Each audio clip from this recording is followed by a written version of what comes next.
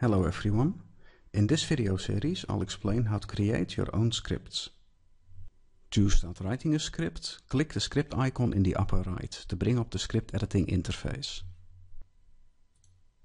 The script editing interface is drag and drop based. The script that you are editing is shown in the field on the left, and the commands that are available to you are listed on the right. To add commands to this script, just drag and drop them into the field with your mouse.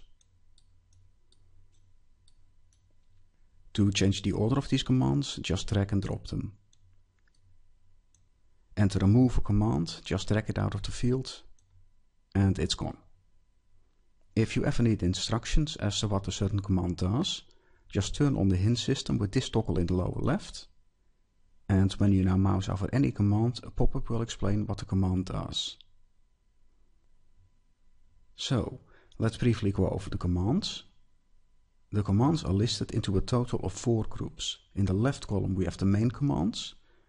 Examples are an instruction to perform an EV run or a command to draw a graph. In the top right we have data retrieval commands. Those will allow you to get data from your tree after it has been computed. So for example, you'll be able to use these commands to retrieve the EV of a decision. Here we have the variable instructions.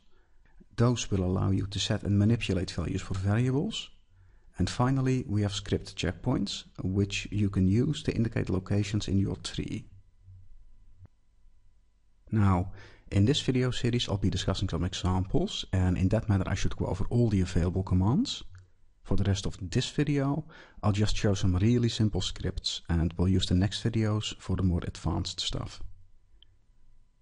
So, let's begin with our first example. Let's write a script that does nothing else than perform an EV run. For that, let's first clear our script by dragging the commands out of the field. Alternatively, you can also click on New Script, and now that the field is empty, drag the EV run command into it. And that's it. Let's leave the menu. I don't think I'll save this. Okay, so here we have some random tree. To run scripts, you'll need to have the script window open. To do so, double-click the script icon in the lower right. And there's our window with our script in it. And now either press F4 or this button, and that's it. We have just successfully run our first script. Okay, let's try another one.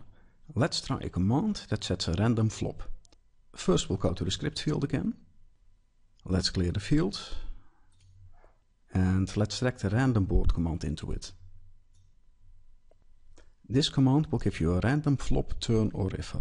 Now you'll notice that this command has an input field and it's currently lighted up in red. The fact that it's red means that it's still missing input. Let's turn on the hint system and see what it wants. It needs to know whether to draw a random flop, turn or river. 0 means flop, 1 means turn and 2 means river. Let's select flop for that, which is indicated with the value 0. Let's double click the input field to edit it. And we'll enter 0. Okay, let's give that a try. Close editor. And let's run the script. And that's it. Every time I click this button or press F4, a random flop is drawn. It's also possible to make a script that contains multiple lines. Let's edit our script again. And let's let it draw a random flop, then a random turn, and then a random river. So I'll set modes to 1 and 2. And let's try that again. And now when I press F4 or this button, the script performs line 1, then line 2 and then line 3. Now, usually when a script is executed, it will start at line 1, then line 2, then line 3 and so on. However, in some cases you'll want it to go to another line than the next one. For that we have the goto command. To demonstrate, I'll drag a goto instruction into the last line of the script. And I'll just remove these 2 lines. And it again needs input, namely it needs to know which line to go to. I think I'll make it go to line 1. And let's try that. Okay, the script is now performing an infinite loop. It starts at line 1, where it draws a random flop, and then in line 2, it's told to go back to line 1. To tell it to stop, press either F4 or the break button. Okay, I think that should be enough for a general overview. If you have a script that you want to use at some later point, there's an option to save your scripts. To do so, press Save Script. And I'll just give that a name.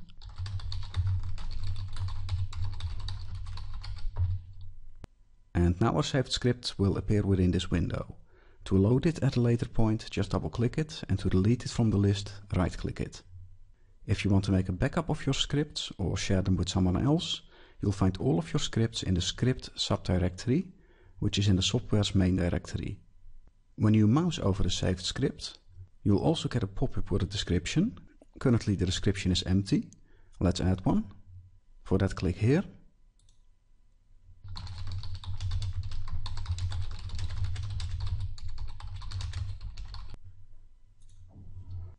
And let's save. And when you now mouse over the name, the description will be shown in the pop-up.